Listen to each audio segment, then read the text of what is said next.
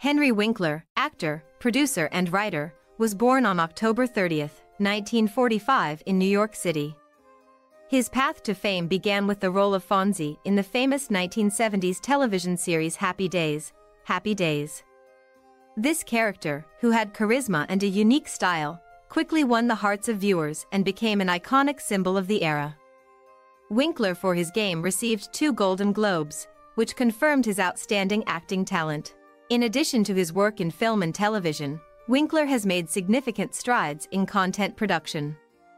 He became the executive producer of the successful The Rock, The Loretta Young Show, and was behind several successful projects that marked a significant milestone in his career.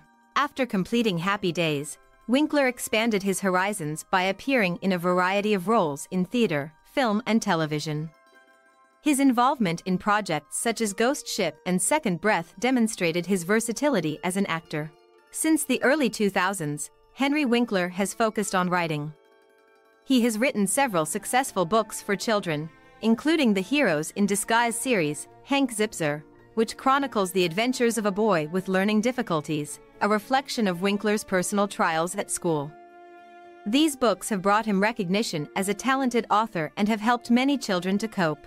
Winkler is also active in charity work and community projects. He is involved in organizations that support people with learning disabilities and uses his popularity to raise awareness about these issues. Henry Winkler's life is a shining example of how you can use your career and personal achievements to help others and inspire future generations. His multifaceted career and passion for the arts make his figure a unique and notable figure in the world of entertainment and literature.